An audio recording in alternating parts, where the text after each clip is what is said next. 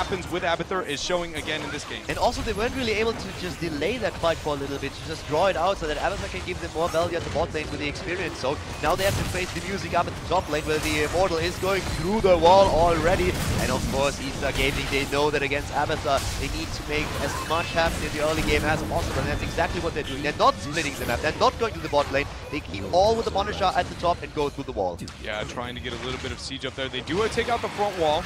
That is, I mean, pretty common when it comes to the first phasing. Typically, actually, you see some teams rotate and leave it alone and try and capitalize elsewhere and push on the bottom half. They opt not to do that there. I think that's totally fine decision-making coming up from them. But now being on even footing with only a front wall down, Abathur's XP showing to balance out here.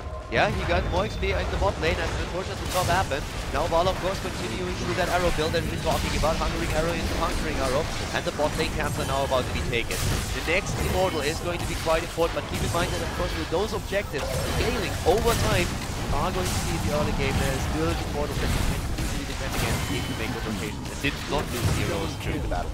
I'm really pleased to see Eaststar actually get on the map, the Merc control as best as they possibly can, trying to take advantage of the weak early game that exists within Abathur. Again, see the threatening on the bottom half, taking out front walls, very much abusing the talent, or excuse me, the build picked up for MVP Black. I really like this choice, and I think control of the map objectives and Merc control is going to be crucial towards their success in this game. One of the things that's really going to be interesting as well is that we've, of course, been talking about a little bit of the weaker early game of the Abathur team, but at the same time, Illidan is a hero that loves the late game as well. He's going to scale so much more once the late game is reached. That's going to be a huge problem on the side of MVP Black, with them only relying more or less on the burden to lock it down here.